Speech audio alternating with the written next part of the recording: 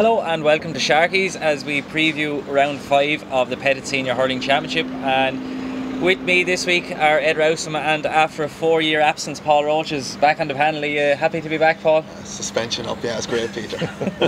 We're going to turn our attentions first of all to Group A, and if we look at the standings in that table we see that St Anne's are at the top of the table on 7 points and they have a very big score difference of plus 29. Naomh Éanna are in second place on 6 points and they have a score difference of plus 18. Ferns are on 5 points and they have a score difference of plus 18 as well, while Glynn are in 4th place on 4 points, Oulart are in 5th place on 2 points, and Crossabeg are in bottom place on no points. And of course, the way things have worked out, Ed, Oulart and Crossabeg in this group are guaranteed to be 5th and 6th regardless of what happens this weekend. Yeah, that's true. Last Sunday's match was actually an exciting game. It was very close and Crossabeg almost won it, and a late goal from Simon Roche. But they'll go into their last games now, and you know, anyone with an injury won't play probably, so you know, they can have a cut at the game, but they'll have their eye on the preliminary quarter-final, I'm sure. And if you were involved with a team that, we'll say, hadn't anything to play for in the last round, would you just leave anyone off that'd be totally injured, Paul, or would you be trying to win the match to get a bit of momentum, or what way would you go? If you're playing the following week, you nearly want to try to get a team you're going to have out, but when you're not going to be playing for another 3 weeks after it, and with the likes of Oulart, who have so many injuries to the minute, they're not going to risk anyone, without a doubt, I say. Crossabeg, I think Mark Byrne went off the other day, and he's hardly going to be risked. I think it's in 3 weeks' time when they'll be getting him ready. And of course the current format means, although they're in 5th and 6th, they're still in the championship, and one of these two teams could end up having an impact on it. Absolutely. You know, if they win their next round, they're in the quarter-final, and anything can happen after that. Just getting back to your original point, 2 years ago you remember Rathmuir played Shelmaliers, and Rathmuir had nothing to play for, and Rathmuir played really well on the night and got beat by a point, I think. And I think it played a big part in keeping them up that year, that they had the confidence and the momentum going into the relegation final. So maybe they'll look at it that way, I don't know. And if we look, Paul, then at the other 4 teams in the group, well, we'll look game by game. So if we look first of all, St Anne's and Glynn.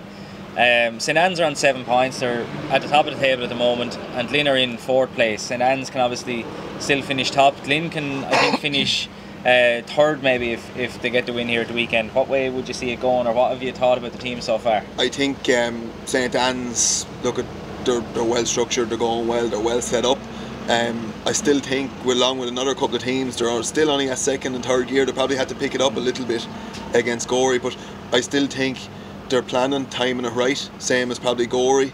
But and Glynn at the start of the year, I say the take coming 4th. I think with the bodies they had at the start, first round championship, they took 4th all day, so they have nothing to lose. Everything is bonus territory for them, but I still see the Anns getting over it. And what are your thoughts on those two teams so far? Yeah, it's a repeat of the game last year down in Tegoat, a really wet night, but St Anne's were very lucky on the night to win that. It took a last minute Jonathan Fogarty goal to win it. For some reason Glynn always seemed to play well against the Anns, yeah. You know, and again they're in bonus territory, absolutely in bonus territory. They were in relegation final last year. They won the 2 matches they needed to win, and they're safe now, so they can go and have a cut at the Anns. And I think it'll be a lot closer than a lot of people think, even though the Anns appear to be a team on a mission, and they were very impressive against Gorey last Sunday night. So who are you going to tip to win it, Ed? I think the Anns will win it. And Paul? I go the Anns 5-7 points. Yeah, I'll agree. They have been close in the past, but I just think that this group is kind of nearly 2 mini leagues in it. You have the top 3, St Anne's, Naomh Éanna and Ferns, and then you have Glynn, Oulart and Crossabeg kind of in the weaker part of the division, I think, at the moment. So I think St Anne's will win the game reasonably comfortably. And the next game then is Naomh Éanna and Crossabeg. We've mentioned already, Paul, that Crossabeg, they're going to be bottom of the group regardless. Naomh Éanna still have, they'll probably want to get the win on the board to ensure that they finish in the top 2. If they do win, they have a chance of being first. Yeah, and this way it's more important for Gorey, I think, as well.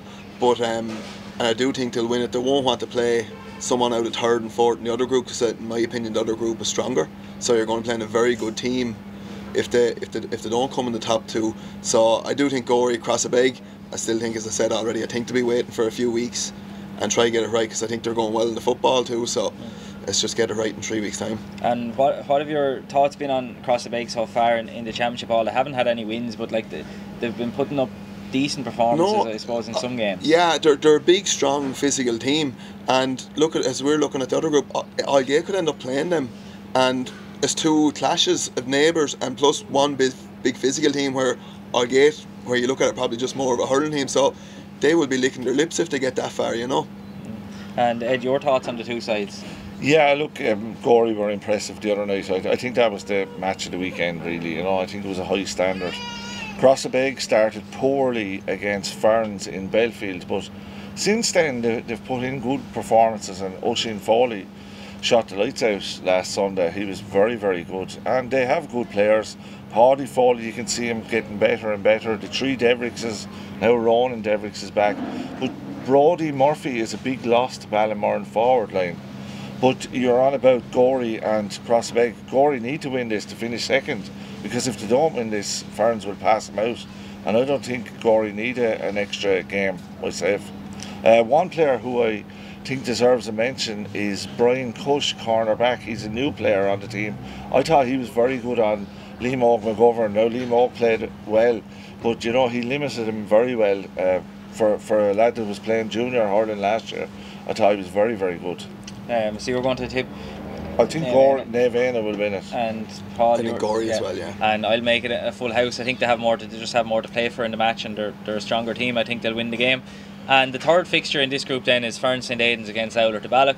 And again, Oulart-The Ballagh they have 2 points. They're going to be 5th regardless.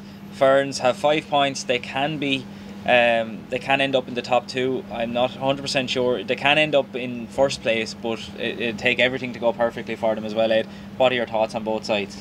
Yeah, look, we spoke earlier about the players that Oulart will be missing. I think Sean Murphy is injured, and Billy Dunn scored 210 last summer. Kevin Nimmo is another big player for Oulart that's injured. So, you know, Ferns are starting to use their players now. Benny is back, James Tonks is back, Owen Murphy made an impact there the last day. So I think Ferns have players in the subs now that are itching to get on the team. So I think Ferns will win this game.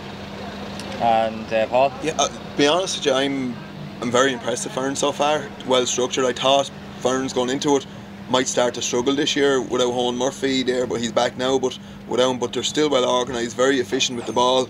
And look, Paul Morris is still a massive key for him, and everything sort of goes through him. And as you see, Rory Scallon, I think it was, got 5 points the other day. Yeah. I said he's probably adding more of an attacking thing to his game, which is another plus for them. But the way Ferns use the ball at the minute and how structured they are, I can only see Ferns beating Oulart the weekend, unfortunately.